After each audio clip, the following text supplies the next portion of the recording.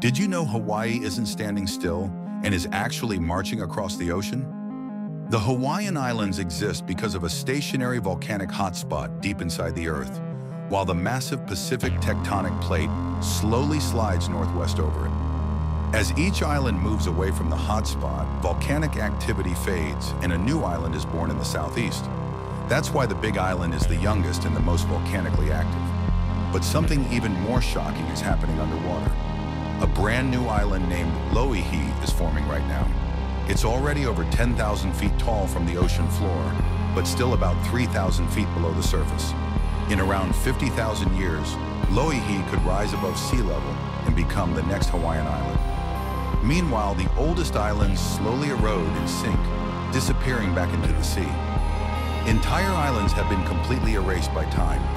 If Hawaii keeps moving, what land could be forming right now that we can't even see yet?